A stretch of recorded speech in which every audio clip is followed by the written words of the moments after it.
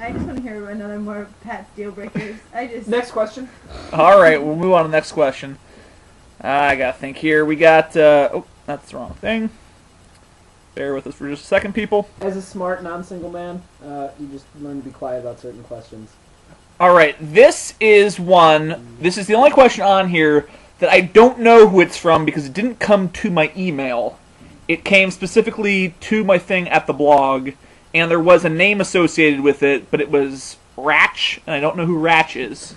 So this could be from someone I don't know, but the way they talk about it, it seems like it's someone I know. It has been my experience that everybody has at least one movie that they have walked out of in their life. What is yours? So who here has walked out of a movie? I have.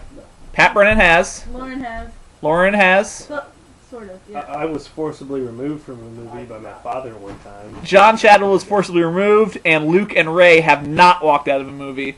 Lauren, what movie did you walk out of?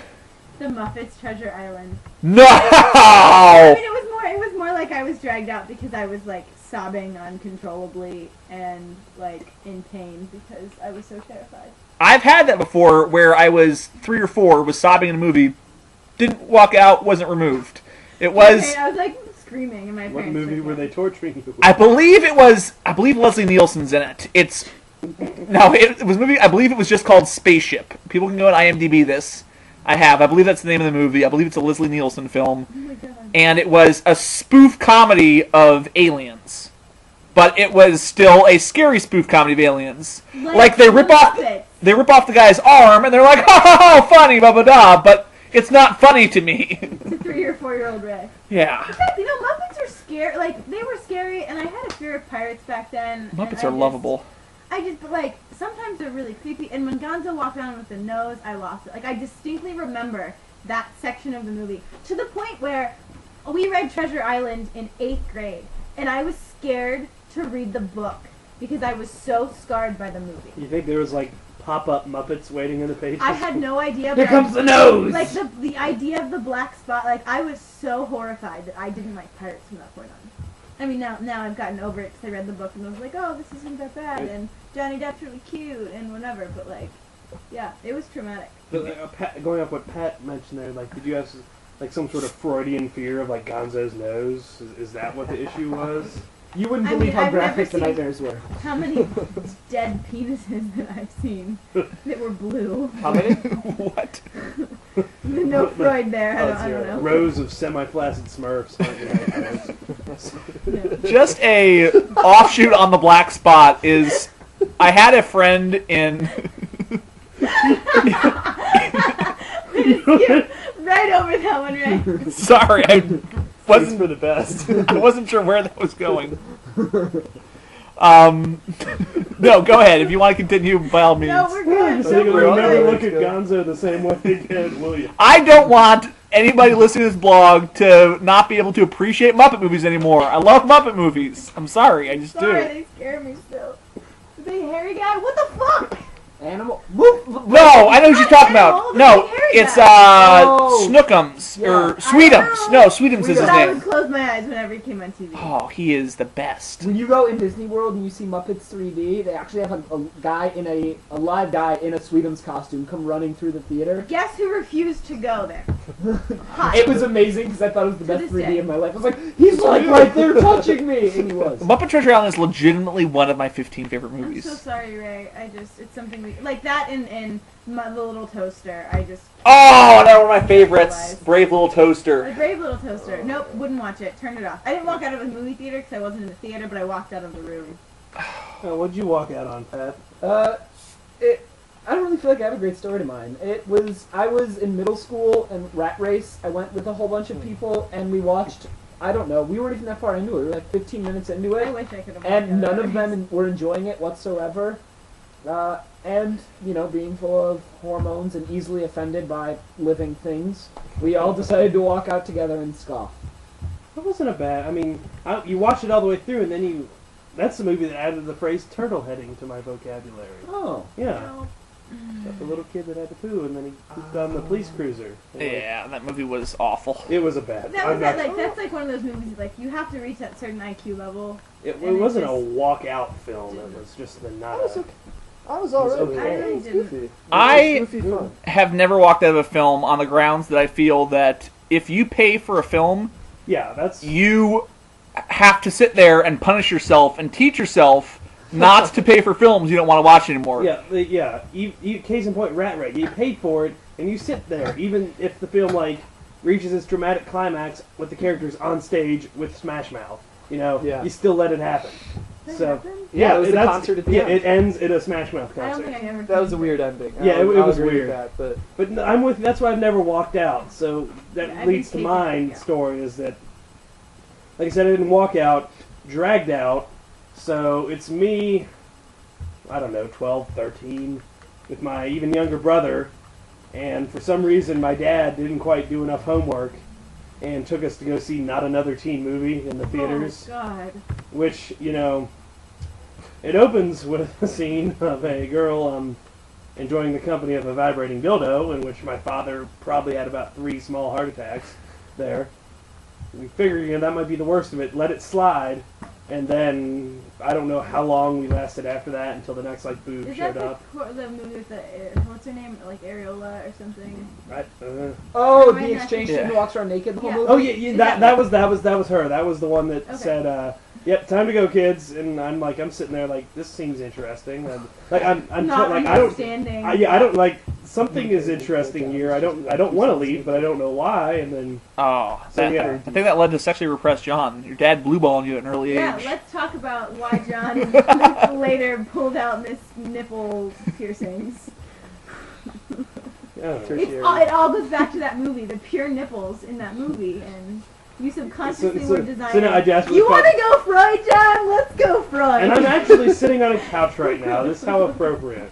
No, I'm pretty sure that had absolutely nothing to do. Because I'd seen that movie in its entirety after the fact, and it's a pretty mediocre sex comedy as far as sex comedies go. So, yeah. My parents didn't let me see rated R movies until I was 14, and you can do the math on this. I may have been younger, 12 or 13. But for my birthday, they let me see Air Force One with Harrison Ford. Oh, that's a good one. And- that was your first rated That's R my first rated R movie, and my dad had to go scout it the week before to make sure it was okay. I know my first rated R movie was Dusk Till Dawn, so that was. So you saw one before me, despite being younger than me.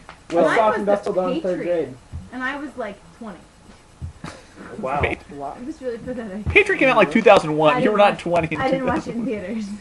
Oh, okay. Yeah. No, the only movie I've ever wanted to walk out of was Saw 3. And to be fair, my friends and I went to go see Borat, but it was sold out, so they rushed me into another film up on the board. And that's how that one happened. I thought about walking out of Bruno once. Oh, yeah. That's probably the only time I ever got close, my own free, and I'm like you said, right? I paid for this. I should learn my lesson.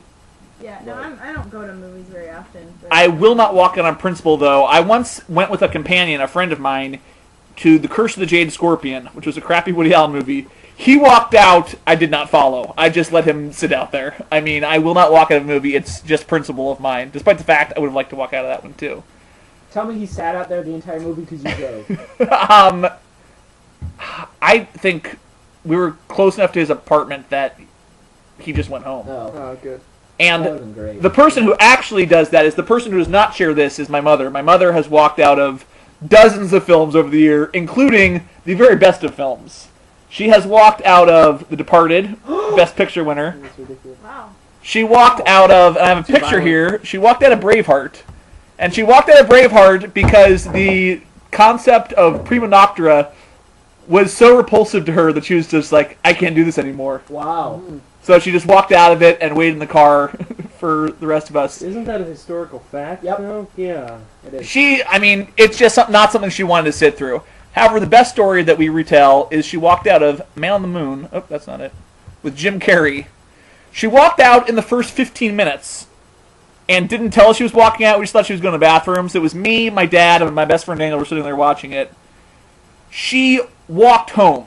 We live more than 5 miles from this theater.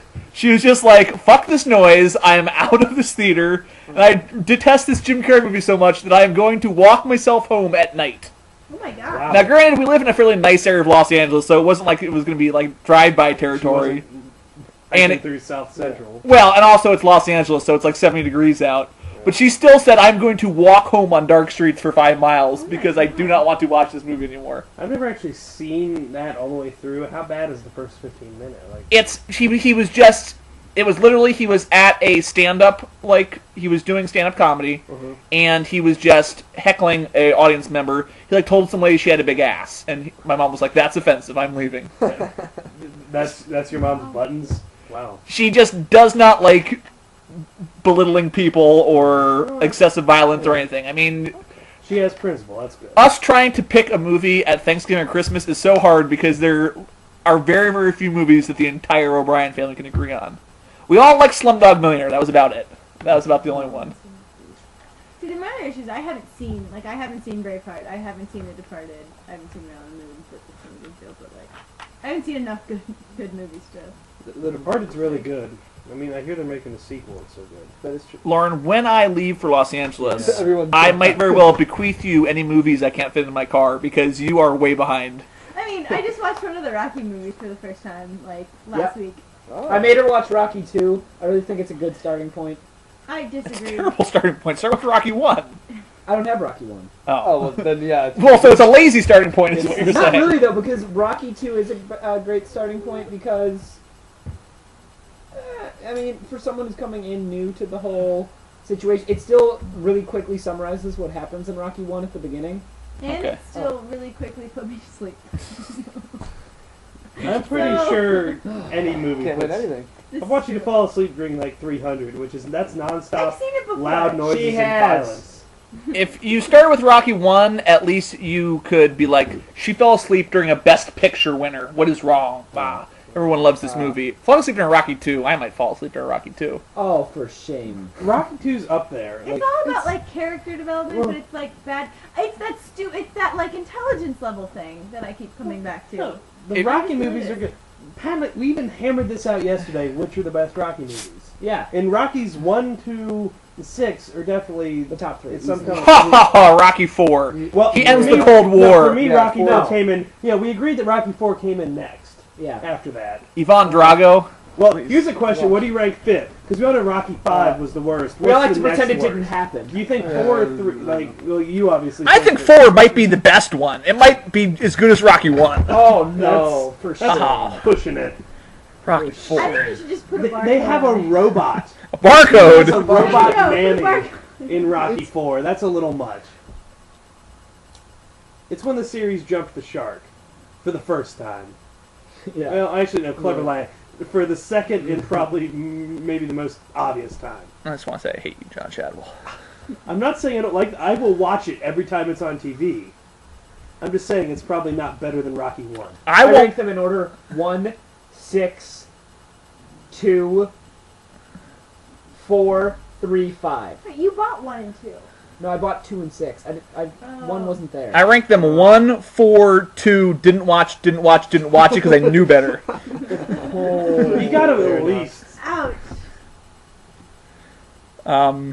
We can all agree that Rocky 5 is the one. Like, can we bond on that point? Is that the one where he like fights like his kid's bully at school? Or his he mentors some kid and then he fights him in the street with Yeah. their parody of Don King looking on. Yeah.